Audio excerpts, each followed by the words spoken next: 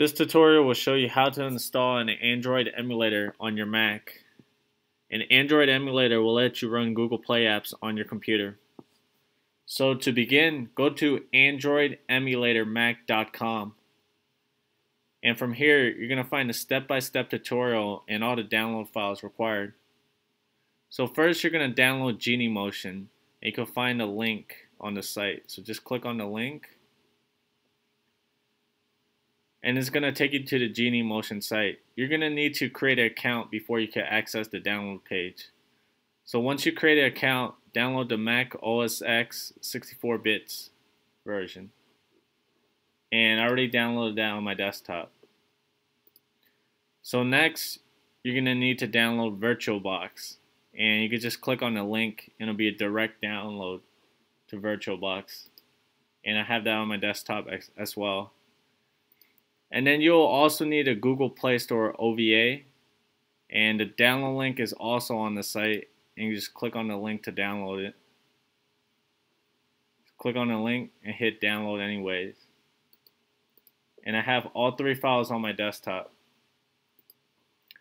So first we're going to install Genymotion. So just double click the DMG file. And you're only going to need to install Genymotion. You don't need Genymotion shell.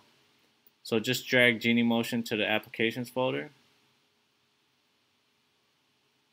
Okay.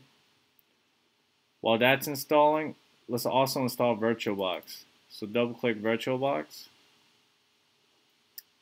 And double click the package. Hit continue. Continue and install.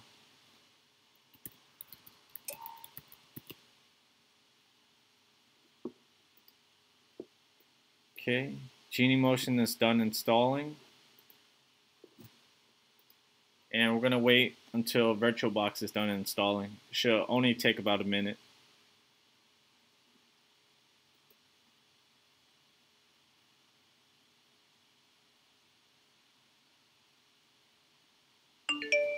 Okay, it's done.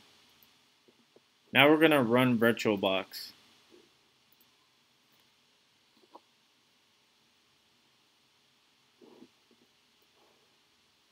So I open VirtualBox, and you're going to go to File, Import Appliance, and you're going to import the Google Play OVA that we downloaded.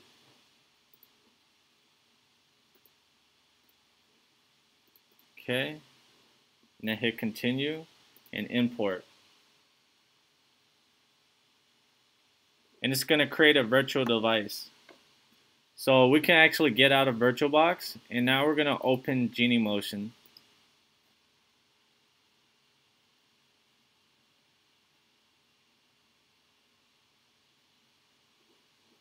Open.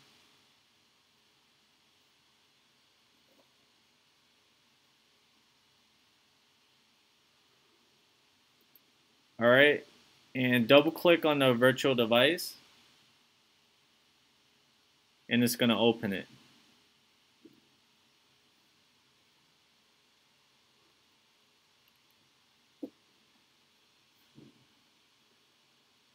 Continue.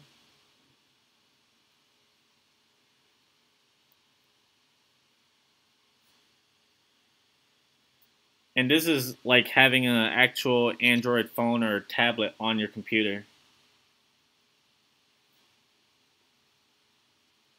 So let's wait until it loads, and you're going to have to do the initial setup. I'm going to skip all this.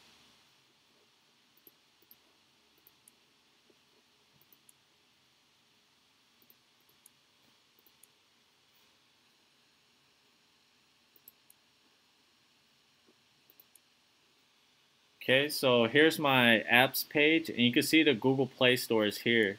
So you just click on this, and you could log into your existing account or create a new one, and you could download apps from Google Play, and then you're going to be able to run it.